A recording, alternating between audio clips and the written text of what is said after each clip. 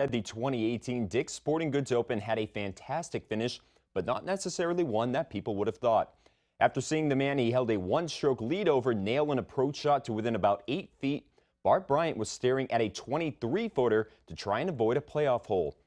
If Bryant missed this putt and Michael Bradley made his, the two would be tied at 15 under and have to play the 18th hole over again, with the best score earning them the Dick's Open trophy. However, Bryant wasn't having that.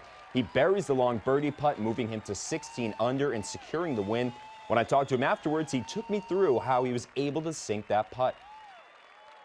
When I handed Greg, my caddy, my ball, he said, "You know what you got to do," which means knock this in.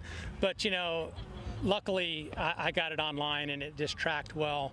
Anytime you make a putt of that length on the last hole to win a golf tournament, there's some luck involved. I did my job. I hit a good putt.